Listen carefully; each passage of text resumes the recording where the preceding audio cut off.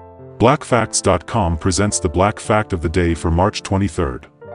Walter Fauntroy became the first non-voting congressional delegate from the District of Columbia since Reconstruction. He is an American pastor, civil rights activist, and politician. During his stay at Virginia Union University, Fauntroy met the 22-year-old Martin Luther King Jr., himself an ordained Baptist minister.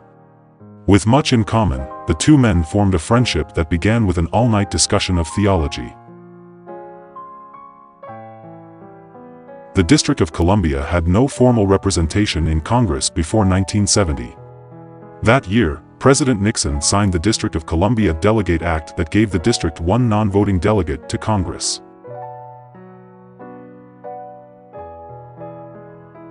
Fauntroy was sworn in March 23, 1971, becoming the first delegate to represent the citizens of the District of Columbia as a member of the United States House of Representatives in almost 100 years.